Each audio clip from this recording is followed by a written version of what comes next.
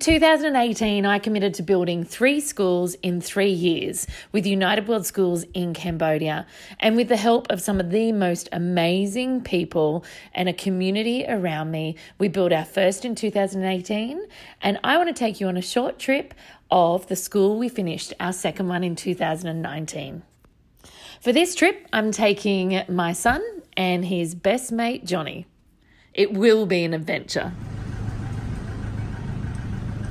Day 1 in Phnom Penh. What are your thoughts so far, Johnny? It's pretty sick. The environment's awesome. Beach? Loving the vibes. Loving the vibes. All right. Well, we're heading on tuk-tuks out to the Killing Fields.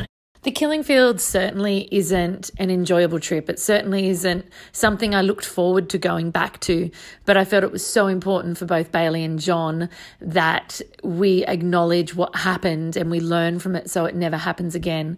It was certainly a somber trip, and I know that both boys struggled at multiple times. So we're on the 3rd day of our trip now, and we're heading due east from Phnom Penh, and I've got the team in the United World Schools bus behind us and followed up quickly by one of the youths, and we're heading to a city called Kim Seo, or it's a town, before we head into the village. So on that note, I'm going to check in with everyone in the bus. All right team, how are we doing in the bus today? Perfect. What'd you get up to yesterday? Went to the markets, bought a lot of fake stuff, ate lots of food.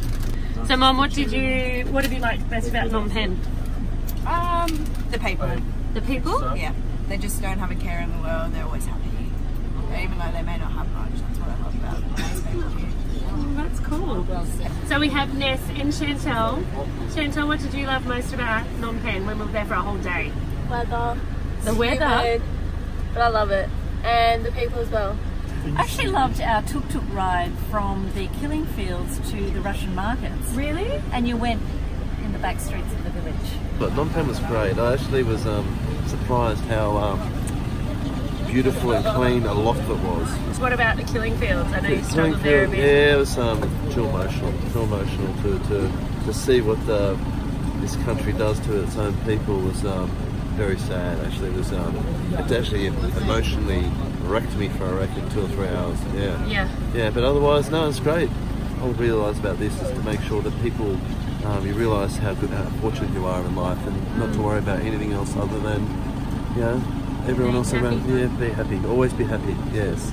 So let's do this school. Let's do it. And let's make a lot of people in this world very happy. Thumbs up. Yes. Hey boys. Hello. Tell me what you're up to today.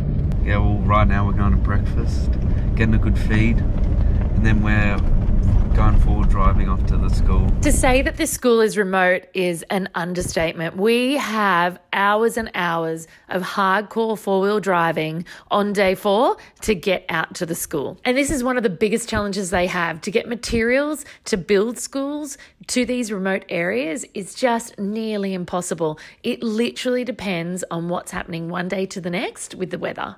And we've arrived at the school and my excitement is at an all-time high. They've been constructing the school now for 2 months and we're here for the final week to get it absolutely locked away. It's come along so far from all the images and the videos that we've been getting sent during its construction. And it's now time to meet our team and get to work. Boys, this morning you arrived at the school. What were your first thoughts?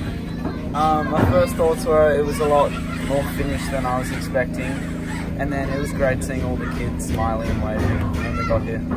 That was nice. That was great, seeing that they're all happy.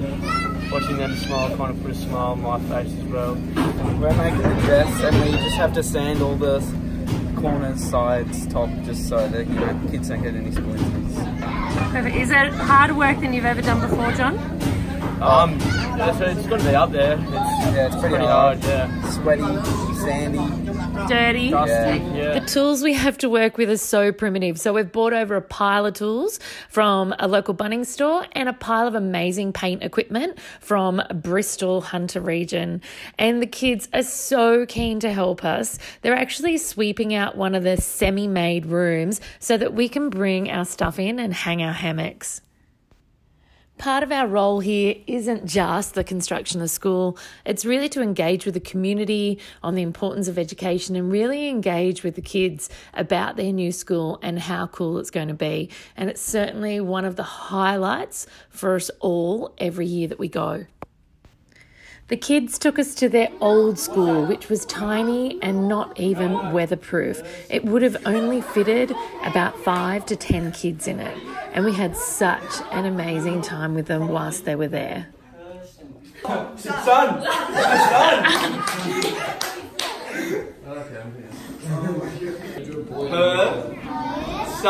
Son. Person. Oh. Girl. Yayi. Boy. Yayi. We. Yayi. Love. You. We love you. Some of the kids and our team take full advantage of a United World Schools ute going back to the school, because after working full days and then going on an adventure with the kids every afternoon, we are pretty spent. The AFL ball that Bradley brought over for the kids, as well as the games that the boys taught the kids, were so loved and literally played constantly while we were there. You're here building a school in Cambodia. What does it mean to you, the Johnson family and the Starnes family? Building a school in Cambodia is a priceless moment that not only myself and Vanessa and Simon can have, but the kids. Yeah. The kids' faces this morning when they saw those kids is the most priceless thing that we've come here for. And wait to the end, because my heart melts to see my kids fall in love with that story. So, absolutely wonderful. So what does building a school mean to you and Starnes? So what it means to us in Starnes is that we get to give back to the community, show our children a selfless act by helping other children be able to, achieve a great education, so that not all people are going to live in poverty. So it's just giving back just that little bit, and knowing that, we may have all the luxuries back home, but there's a whole lot of people out here who don't have everything, and it's just so nice to see their happiness. What do you think this is doing in regard to the gender divide over here? Oh my gosh, I love this.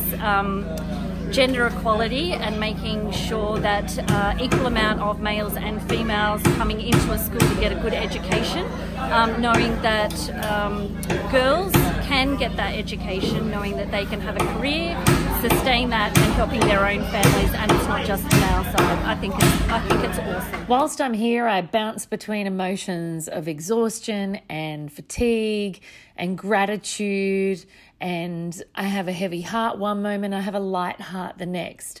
It's so amazing to be able to do what we get to do with the people that we get to do it with, but at the same time it makes me realise that there's so much more that needs to be done. So, ladies, if you could give me 2 words to describe how you felt when you arrived here today, what would it be? Probably shocked. Shocked. Yeah, I was a bit shocked. But really excited. Shocked and excited. What about you, Chantel? Hearts warm. Like, it was so cute seeing all the kids. And excited as well. A bit nervous. Yeah. You came with us last year. I did. But when you came here today, what was your overwhelming feeling? No, it was like coming home, really. Why do you do this? Little children. And it's just fun. It's satisfying. We're getting so close to having this place finalised. We needed to make some brooms from the local foliage and get these girls mobilised and boys mobilised to clean up this site.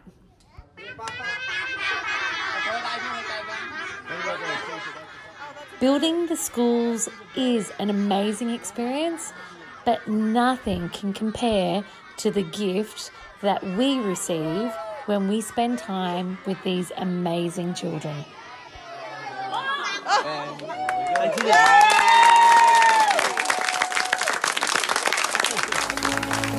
Thanks for tuning in. Make sure you're following me on Instagram to see my latest design and reno inspiration. You can find me at Naomi Findlay Official or click the link in my description. See you soon.